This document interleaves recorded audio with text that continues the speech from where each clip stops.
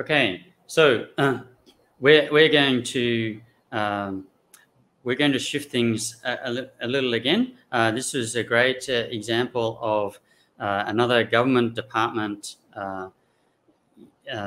helping to create the infrastructure to bring parties together. Now, we have a late change with our speaker. We were meant to have Andrew McEwen of LogChain to talk about the bulk chemical supply chain, and we're unable to do that right now. But we can correct a problem that we had earlier. Earlier today, we had a presentation from Eric Chang, the lead solution architect at GovTech, who was talking about SG Findex, and I was really keen to hear this. Unfortunately, Eric's internet dropped out on him in the middle of his presentation. So he has recorded it though, and we are now able to play that for you. So I'm going to step aside one moment, and we're going to play you. Hi, good afternoon, Eric's. everyone. My name is Eric, and I'm a Thank you. lead solutions architect with GovTech under the National Digital Identity Group, or in short, NDI. I'm very excited to be participating yet again in this year's API Days conference, and many thanks to John and his team for this yearly invite. Before I begin, let me give you a brief background of myself. I started my tertiary education majoring in computer science in the late 1990s, and for those who remembered, it was at the peak of the dot-com bubble. Everyone is talking about technology, and investors are willing to pour capitals into just about any technology company. However, this rosy picture started to fall apart when I was just about to graduate, and the dot-com bubble burst in the late 2002. Anyway, long story short, I was lucky to be recruited by a local company and started my career developing application frameworks using Apache Struts as the MVC framework and database middlewares such as Hibernate and Apidays. Some of these technologies are actually age revealing, so it may be a good sign if you have not heard of them. Fast forwarding into the next 10 plus years of my career, I moved from solution providers to product companies, back to solution providers, and then to banks, and now I'm with the public sector. In terms of roles, I've done a fair share of development and engineering work, participated in consultancy and pre-sales activities, as well as solutioning, team leading, and even operations support. I joined GovTech in 2017 and began a journey of solutioning and developing API-based products like MyInfo and SafeEntry, which were presented during API Days events in 2019 and 2020, respectively. And this year, I'm proud to be able to share with you about SG Findex, which is a Singpass product that facilitated open banking for financial planning. So, without further ado, let me start the presentation proper. I'll begin with defining what SG Findex is. By the name of the product, I'm sure you would have guessed correctly that SG stands for Singapore and Fin represents financial. DEX might be a little difficult to make out, but it stands for Data Exchange. Of course, a technical guy like me didn't come up with this name, else it would have been financial planner or open banking platform with camel casing. The product was officially launched by Singapore's Deputy Prime Minister Heng Swee Keat at Singapore FinTech Festival in December 2020. In his opening speech, DPM Heng described SG Findex as the world's first public digital infrastructure that allows a person to sign in using his national digital identity and provide consent to obtain his financial information from different financial institutions and government agencies. This description concisely pointed out that SG Findex is developed by the public sector in collaboration with the private sector and provides strong identity assurance using users' national digital identity, which is crucial since financial information is being shared via this infrastructure. Next, I would like to use this video to illustrate how SG Findex is used in financial planning.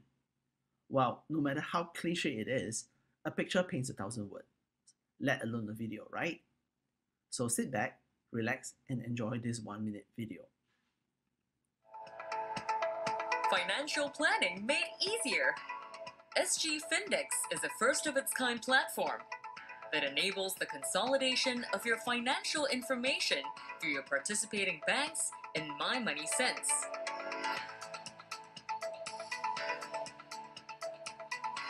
It's a secure and trusted platform with Singpass login and customer consent.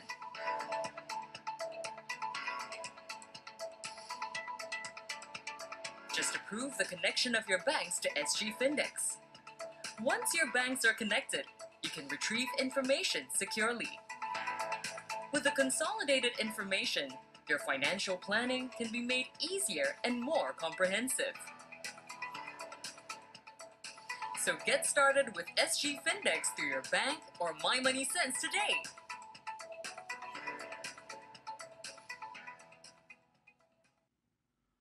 Alright, I hope now you have a good sense of the role that SG Findex plays, which is to retrieve financial information from participating banks that you have given consent to link up with. Financial planning can then be performed easily and more comprehensively using this consolidated information from 7 major banks as well as from MyInfo.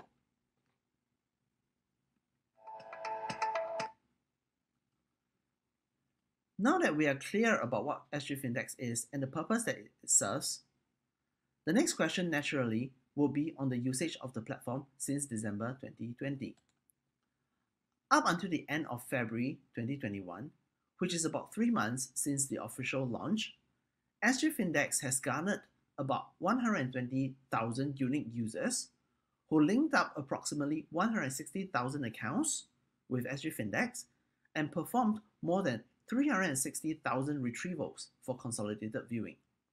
Not too shabby in my opinion, and we are expecting the numbers to go even higher when more financial apps are rolled out.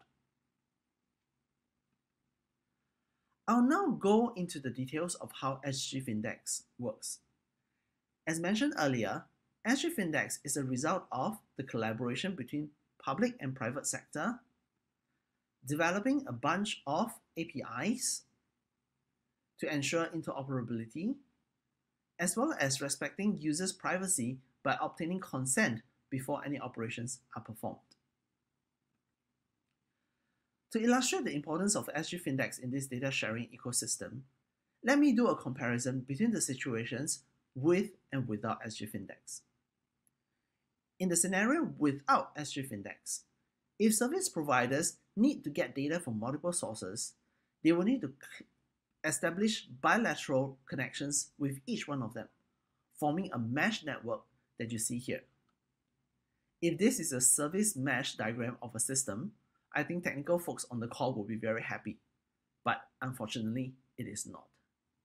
Just think about the amount of effort to perform connectivity and system integration testing between the participants, overlay that with the business discussions and agreements that needs to take place, and multiply that by the number of participants. On top of that, try extending this model to all participants in the industry. But with the introduction of SG Findex, the mesh network breaks down and the connections becomes more streamlined with service providers and data sources going through SG Findex as the single gateway to get connected to each other. Some would, however, argue that this design has a single point of failure, which is SG Findex. But keep in mind that SG Findex is not a single connection, but a platform that is architected to be highly available, just like how you would have designed your own system. Moving on, in order to use SG Findex, users will have to go through 2 separate journeys as mentioned in the earlier video. The first journey is about linking participating banks to SG Findex, and to do this, users will have to log in with Singpass to access SG Findex page as shown here. The top button on this screen will list all participating financial institutions for users to select for linking up. After successful link up, the financial institution will be listed in the middle part of the screen with the option to disconnect if users wish to unlink. Additionally, SGFindex will also display the date of the first link up performed at the top of the list, as all link ups will expire after a period of time, which is relative to this date. The period, if I'm not wrong, is set to 365 days, not 1 year, but 365 days for standardization to take care of leap years. Let me clarify this with examples. If you perform your first link up on 1st of January, all your link ups will expire 365 days later. However, if you perform your link up on 1st of January 2024, which is a leap year, all your link ups will expire on 30th of December 2024, exactly 365 days later. When performing the link up process, users will also be required to log into the financial institutions using, for example, personal banking credentials issued by the bank. Once done, the process continues, asking for users' consent to allow the link up with SGFindex. Assuming that consent is given, users will then be brought back to SGFindex page as shown in the earlier slide with the connected financial institutions listed.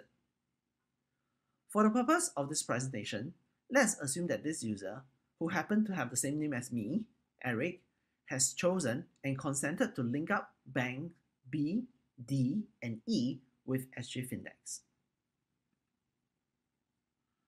However, Eric soon realizes that bank D is where his private and secret account is.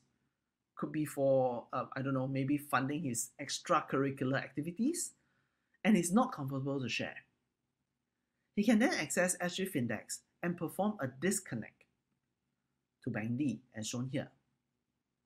The disconnect process is instantaneous, and SGFindex will also inform bank D to purge the consent that is given. Eric is now happy and wants to see what Bank A can offer him in terms of financial planning. He visits Bank A's site and chooses the online financial planning function. At this point, Eric is redirected to SGFindex, which he logs in with his Singpass account and provides consent to release data from the financial institutions that he has linked up. SGFindex then proceeds to contact Bank B and E for the required data, as well as other financial information from Eric's MyInfo profile, collates the payloads, and returns to Bank A for further actions. This is a replica of the consent screen, showing the data Eric has agreed to share with Bank A. This data includes CPF account balances and tax information from government sources, as well as savings and current accounts, loans, unit trust holdings that he has with the banks. Eric also noted that the consent is for all financial institutions that he has linked up, and started to count his lucky stars that he had disconnected from Bank D before clicking on the I agree button. Additionally, with quite a substantial amount of financial information being shared during the transaction, Eric begins to worry about the security and privacy of this platform, and whether his data could be compromised or stolen by someone impersonating as him. How secure is SGFindex then? Let us now dive in to look at the security aspect of the platform. This slide provides a summary of the design considerations that were put into SGFindex against the corresponding features that fulfills and addresses these considerations. Firstly, we all agree that any data sharing can only be done with users' consent, and users should have control over which participating entities they want to share data with. For this, SGFindex makes use of Singpass as the authentication and authorization platform for both the link up as well as data sharing journey. Being the national digital identity, Singpass provides the strong identity assurance required to protect against impersonation and laying down the trust that any consent given is indeed by the user himself. Next, it is a no-brainer that data must be protected during transmission and should not be read nor stored along the way, not even by SG Findex. Hence, the data transmitted through SG Findex is end-to-end encrypted using public-private key pairs to ensure that only the financial planning application that the user has authorized to receive the data is able to successfully decrypt the payload. For better appreciation of these security measures, let me present them with respect to the user journeys. So Eric is back. I'll start with the link-up journey, which Eric logs into SG Findex with Singpass, which proves that he is really Eric. Next, he logs into Bank E, which performs an ID verification with SG Findex before capturing Eric's consent to perform the link-up. He can also choose to disconnect any of the link-ups as he wishes. The entire process involves a few server-to-server API calls, which are also protected via mutual authentication using PKI digital signatures. I will go into more details on this in the later part of the presentation. Moving on to the data sharing journey. Similarly, Eric needs to log in to SG Findex with Singpass and provide his consent for every data share. As before, all server-to-server calls are protected with PKI digital signatures. The financial data returned from Bank B and E is encrypted using the public key provided by Bank A to ensure that the data cannot be decrypted by anyone else, even if it is somehow intercepted along the way. And that is on top of the TLS network level encryption. Last but not least, SG Findex only enables the collation and transfer of data, so no data is logged nor persisted in any storage medium. Next, I'll be going through the technology behind SG Findex. But rather than talk about technology, which changes over time, I will instead bring you through the standards that we adhere to for SG Findex to ensure interoperability between the parties. For authentication, SG Findex uses Singpass as the identity provider, which is OpenID Connect compliant. OIDC is a widely adopted authentication standard these days, and this choice provides the platform the flexibility in integrating with other OIDC compliant IDPs in the future. For authorization, I believe many of you would have guessed that we are using the OAuth 2.0 authorization framework for capturing user consent in both journeys.